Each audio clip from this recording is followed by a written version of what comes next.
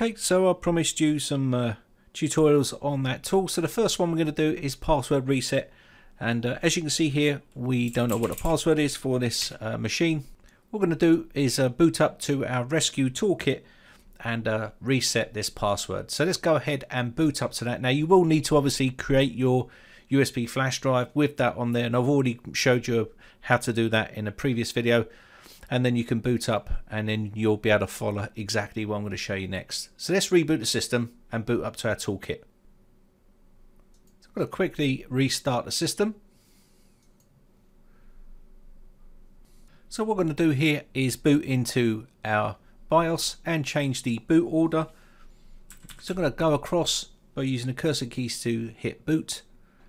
And of course what we need to do here is change our menu system here to either CD-ROM drive or removable devices, which will be your USB device. Now obviously if you are using a more modern BIOS, you will see that displayed here saying USB device. You need to point to that as your first boot option. So I'm just going to navigate this up. Now you can either use your shift key and your plus key and it will then move it up, and you can see I'm going to select CD-ROM drive here. Push F10 and save this. Okay, so we've booted up our all-in-one System Rescue Toolkit by booting up to our flash drive that we created in our previous video. And if you want to reset the password, it's pretty straightforward. So first off, what you want to do here is go into your disks, click on this, and you'll see the disks that are in this computer. Now because we're in a live environment, you can see I'm working on a VMware here, but yours will be a computer, and you need to look at your hard disk. So this is our hard disk, and we can see the file system. That's the one we need to click on, and then we need to click this little play button, and now you can see it's been mounted. So we can click on this, and this will open up our directory with all our windows in there, users and stuff like that. So what we want to do from here is we want to navigate to Windows, System 32. So look for System 32. Then you want to look for Config, and this is the area where we can change our password. Now what you want to do here is copy this big path up the top. Just drop that down and drop this down. Then what you're going to do is open up your terminal.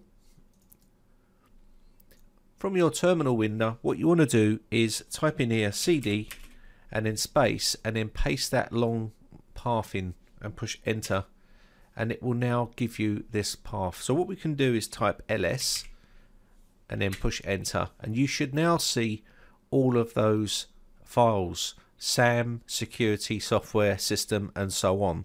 So what we want to do next, if you look on, just drop this down for a second. If you look on here, there's a little NT password reset, and it gives you some information which you can do.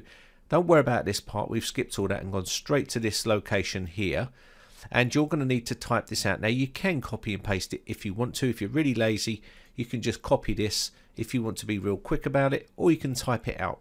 It depends on what you want to do. Okay, so go back to your terminal window, and what you want to do here is paste this location in here, okay, and push enter. What that's going to do is open up the CHNTPW program, which was going to allow us to reset our password. So you can see here number 1 is what you want to do. So just push number 1 because we want to edit users' data and passwords. Push enter, and up will come all the user accounts on there.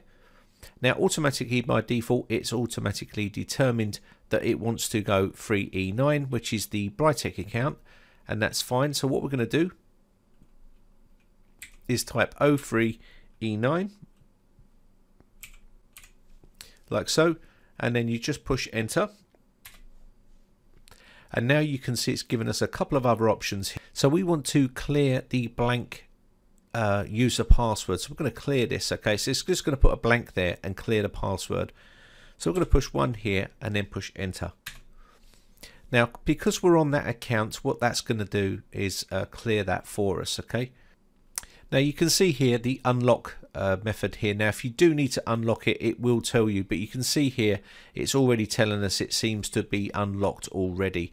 So what you want to do at this stage is push quit, and we want to quit out by pushing Q and push quit. And now we can see here we've pretty much completed this. So we're going to push Q again, push enter, and it will say, do you want to write the Hive files? I'm going to say yes, and it's going to say OK. And from there we're just going to come out of here now. So we can now close this terminal window down, and we can now reboot our system. So let's go ahead and reboot our system.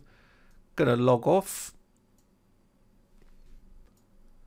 So just let Windows boot back up now, and it should go straight past the password part. You shouldn't have to install the password because obviously we've removed it and we've made it blank. Now you can add a new password if you wish, but there you go, straight into Windows 10. This is the Windows 10 Creators Update, and that's how basically you can remove the password with that System Rescue Toolkit.